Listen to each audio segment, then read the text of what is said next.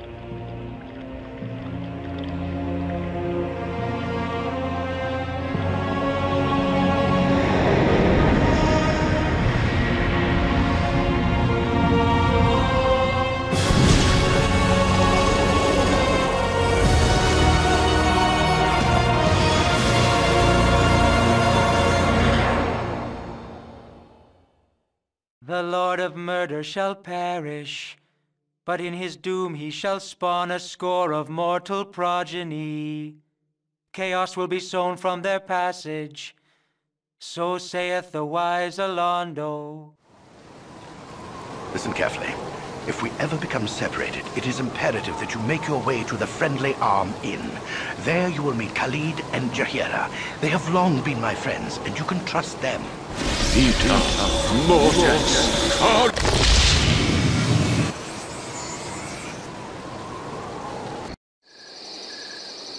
Let's hurry, child. The night can only get worse, so we must find shelter soon. Don't worry. I will explain everything as soon as there is time. Wait, there is something wrong. We are in an ambush. Prepare yourself. You're perceptive for an old man. You know why I'm here. Hand over your ward and no one will be hurt. If you resist, it shall be a waste of your life. You're a fool if you believe I would trust your benevolence. Step aside and you and your lackeys will be unhurt. I'm sorry that you feel that way, old man. In cactus. Run, child. Get out of here.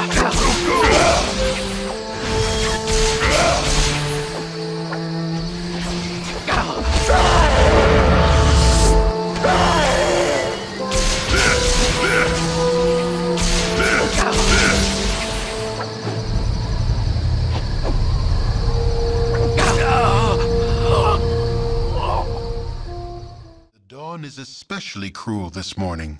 You awake with the realization that you have not been living some horrible dream.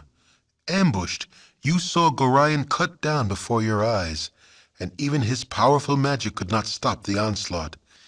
It was his wish that you flee, but that does not remove the feeling of helplessness that now overwhelms you. Hand over your ward, the armored fiend had said. He was after you and you alone, but why? If only Gorion had given some clue. But now you are alone and lost. Candlekeep is near, but you will find no quarter there. The readers pay for their serenity with rather draconian entry rules, and without Gorion's influence, their doors will remain closed. You will not last long on your own with your meager equipment. Perhaps you can get some help from the friends Gorion mentioned, the ones at the Friendly Arm. Ho there, wanderer. Stay thy course a moment to indulge an old man.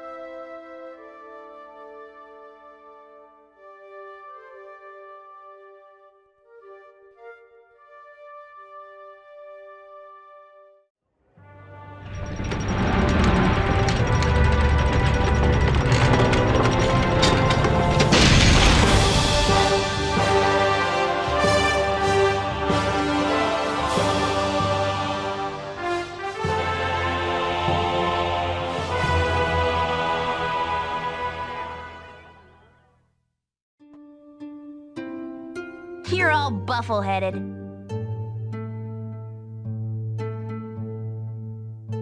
Hey, it's me, Emmoen. Something troubling you? Must we be so insufferably charitable? Montalon, you are so aggravating! 'Tis disturbing to my demeanor! And the rivers run red! Ye goody-goodies make me sick! Yes, O omnipresent authority figure. If a tree falls in the forest, I'll kill the bastard what done it. Calm yourself, dear. We must proceed carefully. Oh, my heart's really not in this. I don't want to seem confrontational, but could you be a little less, evil? Surface dwellers can be so stupid. Jalcales? Mail, fetch me something to eat. I do not understand this mouse magic that makes me do your bidding. Please don't disturb me while I plot to overthrow you. Good day, my lady. Fine day to you, sire. Such a fine day too, wouldn't you say?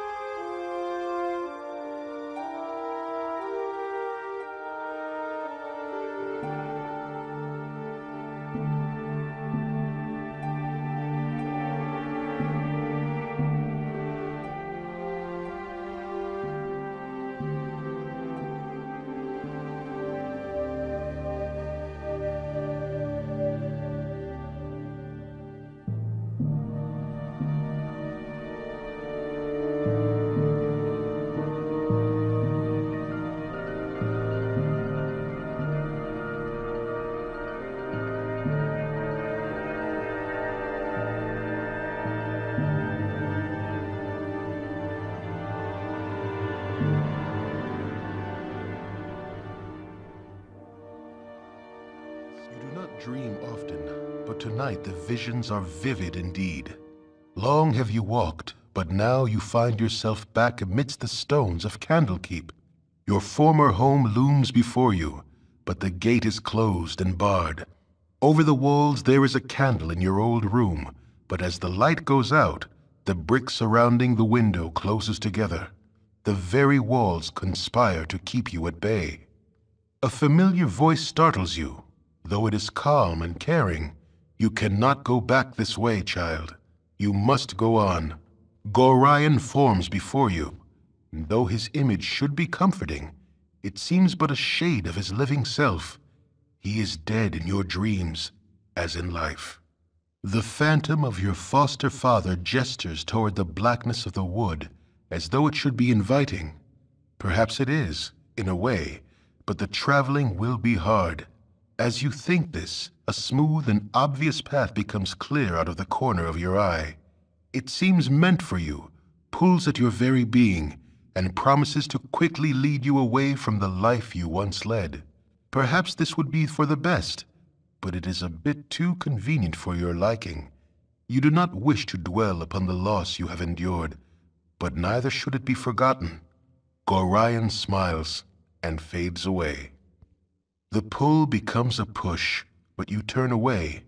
Steadfast in your new direction, the way is not quite as clear, but it is sure to be interesting nonetheless. A whisper follows as you stride away, something vestigial and sinister that you recognize, but yet have never heard. You will learn. You don't look back. With your hurried flight from Candlekeep barely behind you, the troubles facing the Swordcoast seem an unfamiliar blur to your fractured nerves. Gorion would not have you sit idle, however, and perhaps investigating local concerns will shed some light on your own predicament. How the iron shortage or the trouble in the Nashkel mines could possibly be linked to you, you have no idea.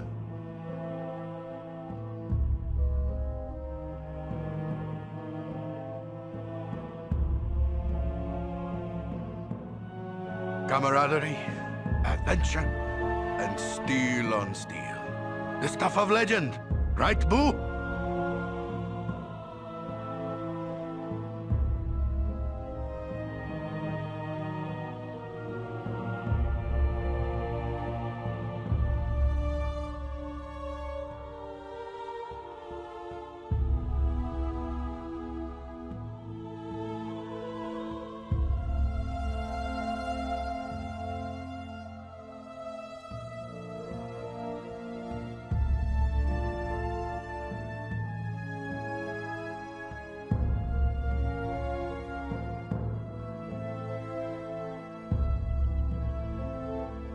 You point, I punch.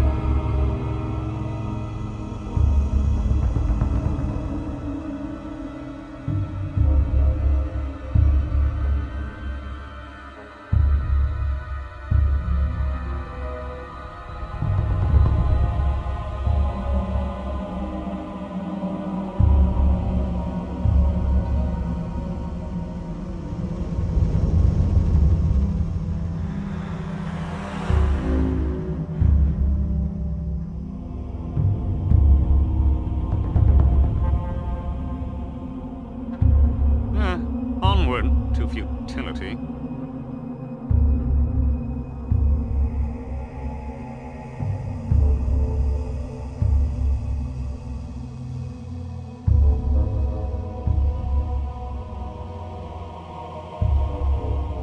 This group is especially hopeless today.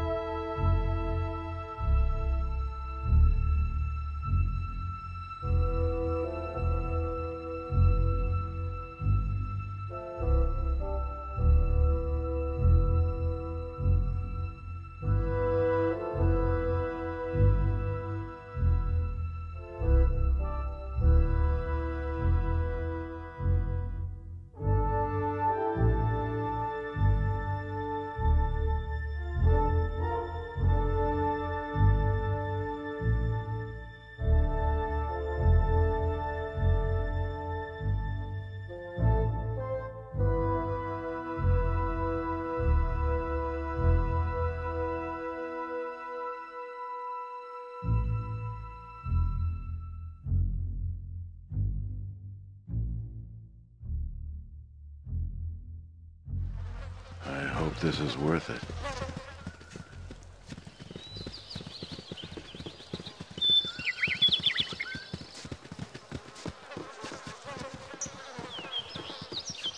Sorry, friend, but you've got a date down under.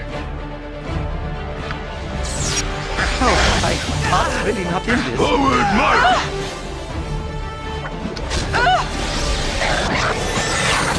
Forward march!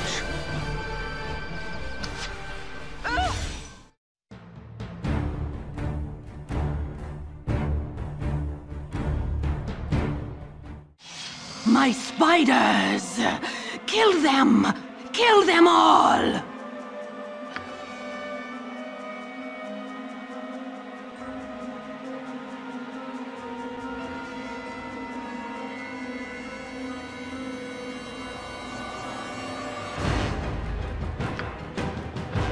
Really not interested.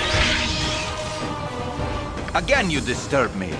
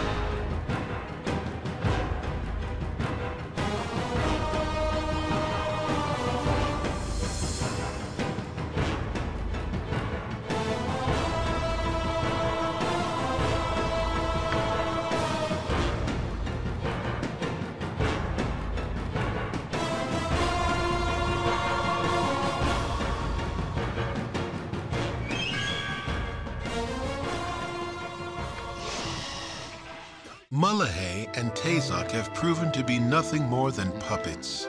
The true master of this unfolding mystery continues to elude you. Someone has taken a very personal interest in seeking your death. Though why, you are not sure. Your search for answers continues, and the foreboding Cloakwood Forest is your next target. Time is up. I can take Drizzit with both my arms tied behind my back.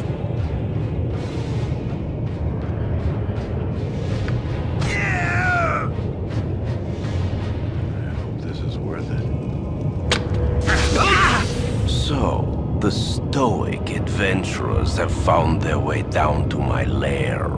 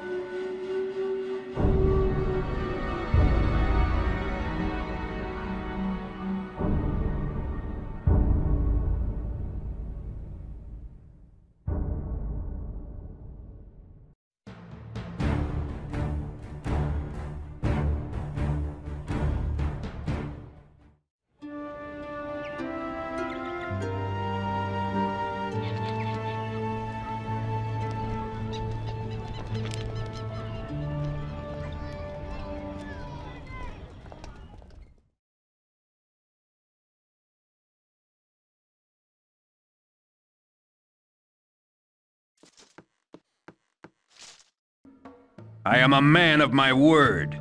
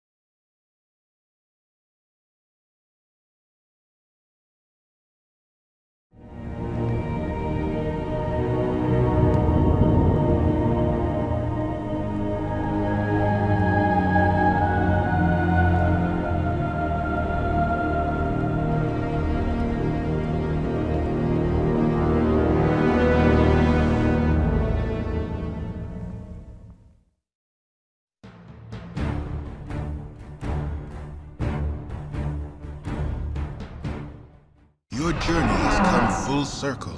Duke Elton has asked that you travel back to Candlekeep, where you must spy upon the leaders of the Iron Throne. While it troubles you that such evil men now make use of the Great Library, and you wish the circumstances of your visit would be different, it will still be a pleasure to return to your former home.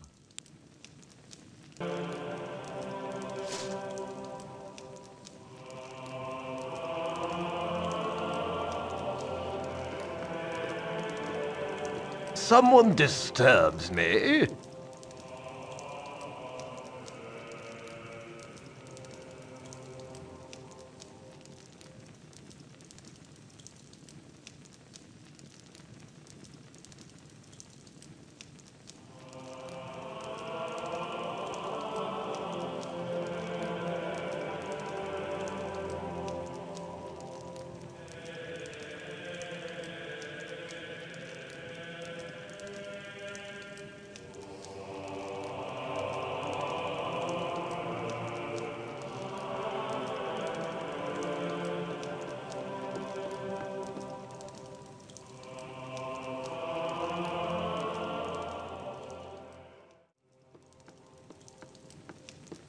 Greetings, young one.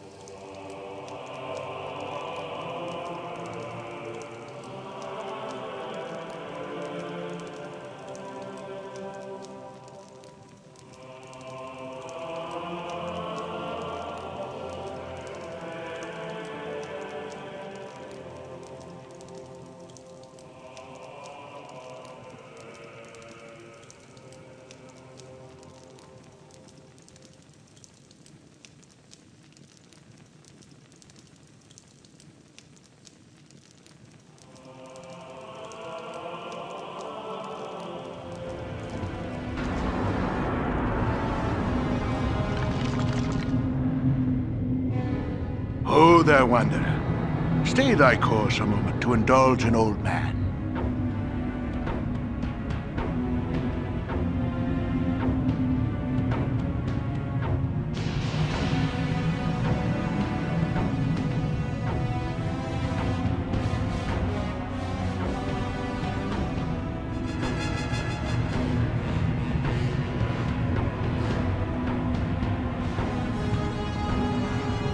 Everything will be explained to you in time.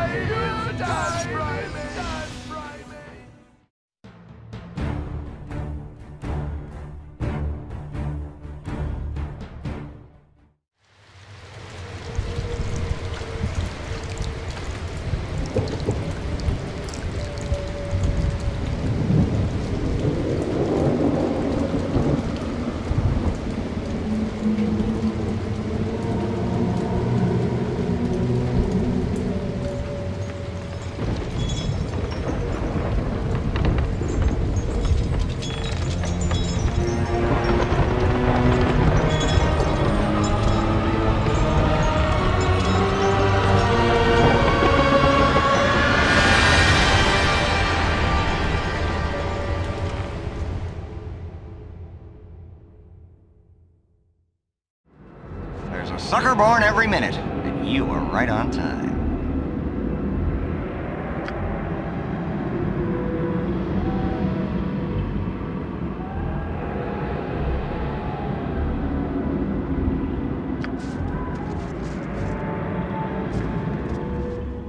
Step right up! Step right up!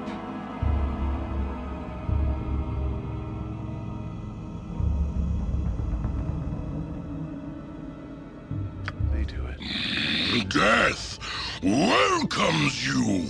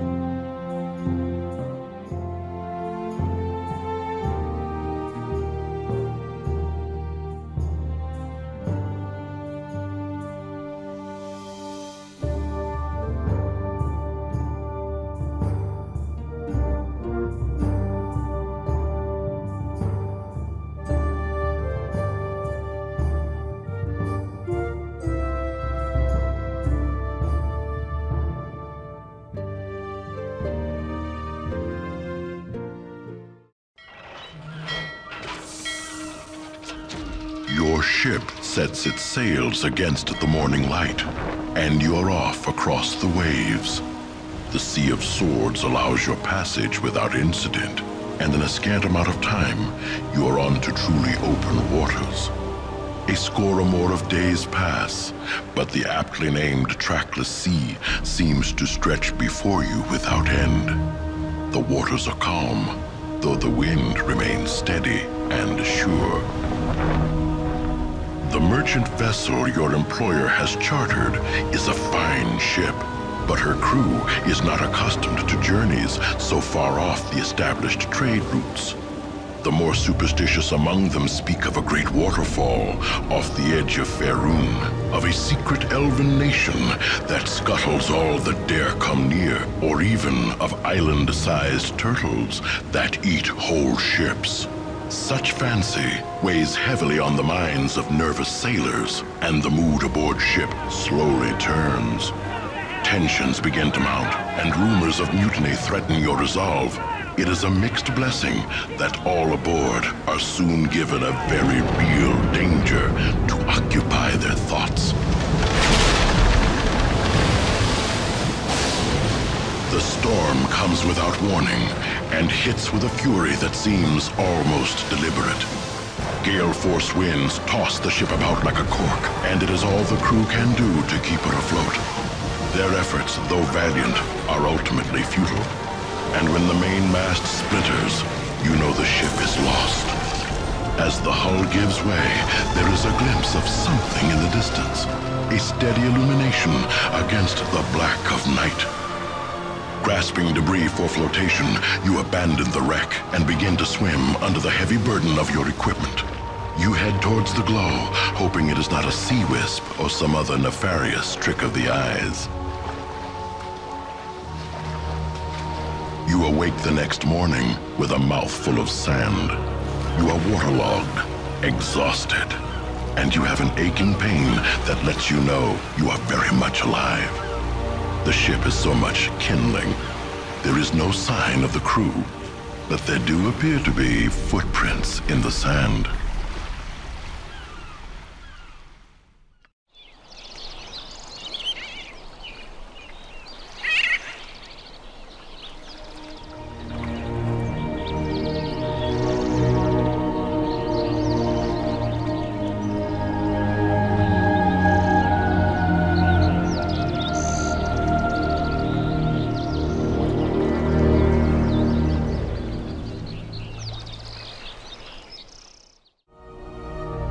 The journey home is mercifully without incident, though the events on the Isle you left behind continue to weigh heavily on your mind. On the surface, it would seem that you have succeeded in your mission and found the remnants of the legendary Baldur's ship, if not the ultimate fate of the man himself. The cost of this information was high, however, both for you and for the island's inhabitants. Aside from their missing chieftain, they will never leave their island home, though likely this is for the best of all concerned. You have left with your life, and a rich reward awaits your return to the mainland. Mendus will be waiting to hear of your triumph, and it is quite a tale you have to tell.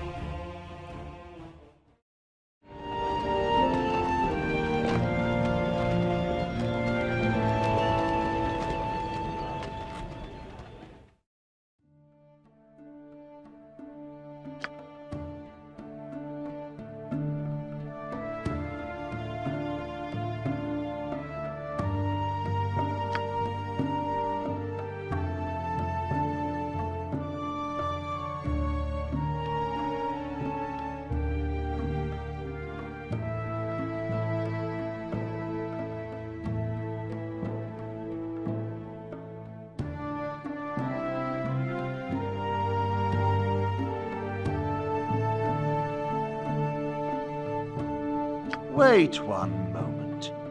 That is not in your power to decide. Shut up! Let Servox speak!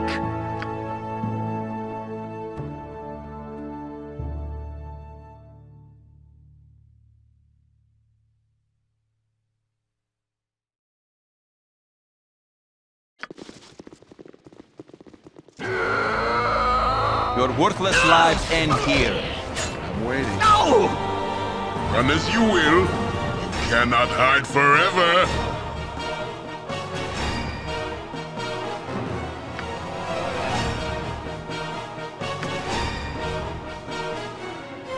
Your worthless lives end here. Scream! Scream for mercy! I hope this is worth it.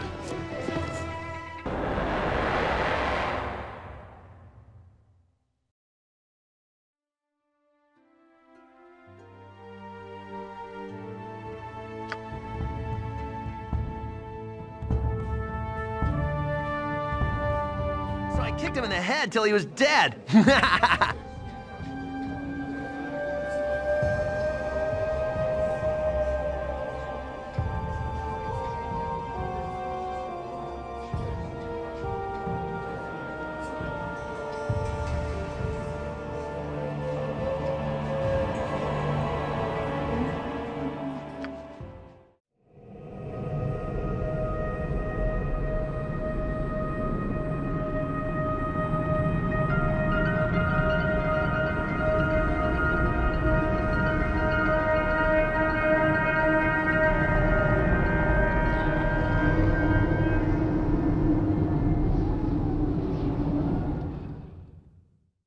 Tonight you sleep hunted by all, and wake in a dream hunted by one. Tonight you are the monster everyone claims you are, the kobold scorned like a rodent. The ogre that children fear comes in the night. The mobs and their torches now come for you, counting you among the creatures you once did hunt. Or so someone would have you believe. Once again you hear the voice, a voice that now makes no secret of its origins. It speaks of destiny and nature, and of evils bred in the bone. It says you will never be free of the mob, that they will hunt you for what you are. Murder and death run through your heart, and accepting that will supposedly give you power. The essence of Bhaal within you cannot be ignored. But you have not ignored it. You realize that from the first you have fought the very blood in your veins, fought dagger and claw for each victory, and ultimately you have triumphed. With righteous will, you have turned the dark forces within you to good purpose. Whatever the foundation of your being, you have remade yourself in your own image. Amidst threats it does not yet know are empty, the voice tries to play upon your doubts, but finds none. As you stare unwavering, the presence grows weaker and weaker. As it fades from your mind, one warning does stand out amidst the din. It speaks of others that will listen where you have not, others that will embrace what you have rejected, and others that will be your death. This describes but one man, and you know of no other it could be. He who orchestrated your fall, deceived your comrades, and deserves all that your justice shall meet upon him. Saravak. He is a debt that must be paid to the whole of the Swordcoast. You awake sure of your cause, and of what must be done.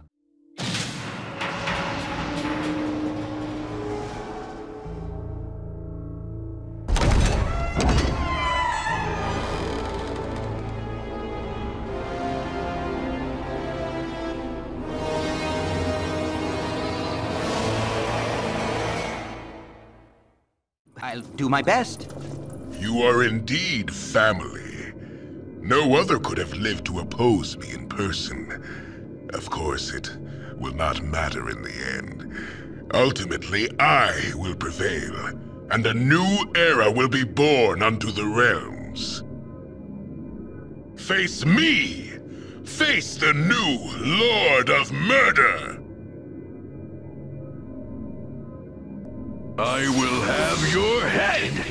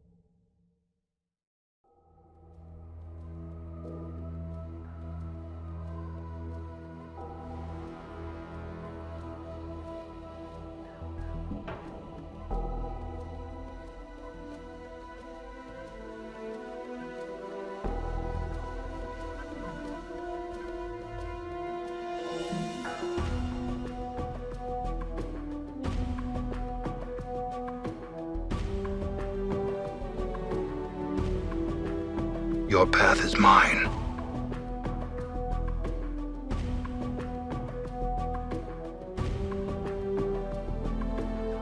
The flames await.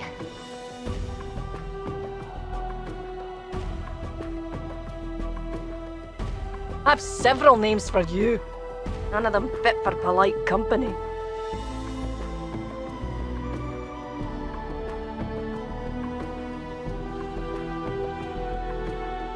I estimate fall from grace to be found attractive by the male sex of over 321,423 separate species, give or take 5. What a curious construct this is.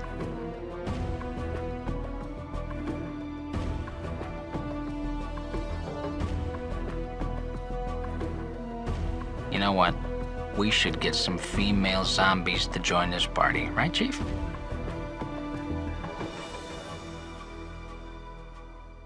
Updated my journal.